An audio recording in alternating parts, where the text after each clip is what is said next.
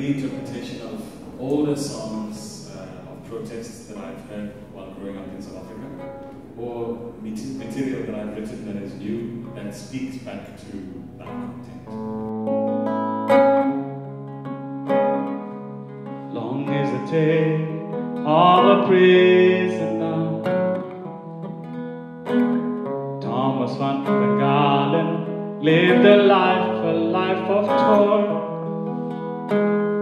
Slave to a master, he yearned to be free.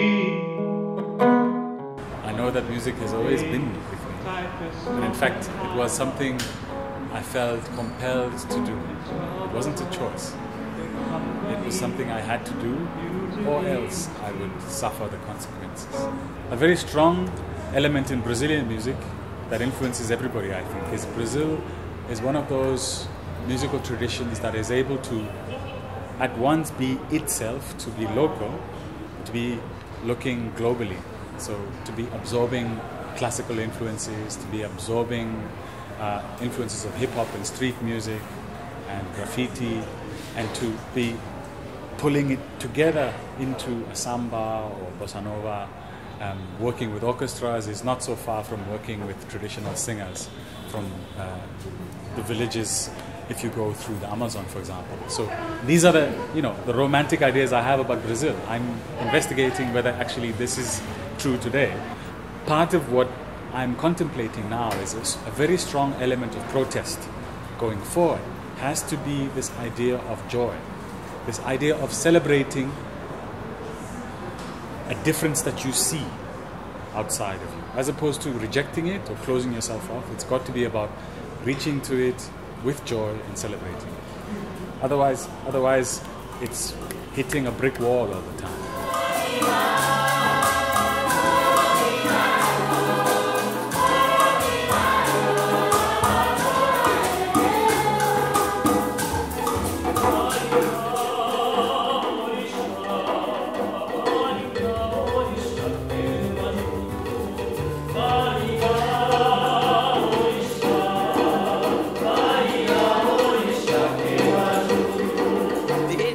Abri o olho na vida, eu estou envolvida dentro de uma comunidade de terreiro, que já é algo que um espaço de resistência, e ao mesmo tempo na minha casa o meu pai escutava música lírica.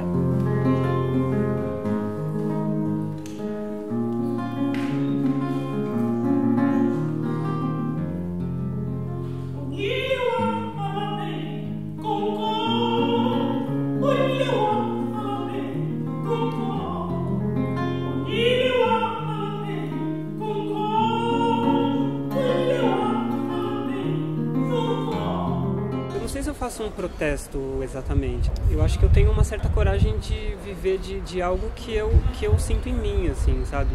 Não tem como colocar o artista reflexo do povo ou o artista aquele que quer transformar o povo fazendo alguma coisa para qual o povo não escuta. Ouvi dizer que muita gente é zumbi. Eles por aí. Ouvi dizer que muita gente é zumbi. Las identidades coloniales, postcoloniales, marginadas, las invenciones de las tradiciones también tienen una vehiculización a través de la música. Entonces me parecía importante participar en este evento justamente para empezar a armar ese diálogo que es muy difícil de lograr, no solo a través del Atlántico, de África, América, sino mismo dentro de América. A mí me interesaba venir también para hablar con ustedes, porque muchas veces el diálogo no se da dentro del propio continente. Y sin embargo tenemos un montón de experiencias de protesta musical que son comunes y de mucho diálogo, por ejemplo en la década de los 60. For an African to sing the German anthem in their language means the African is living in Germany. And they actually translated this from German to their language. So they're living in Germany is really an open word in the sense of I want people to view it whatever way they want to view it. You know, I don't want to like put a stamp on it that this is what it is, but I think the first question is why will an African living in Germany sing the German anthem?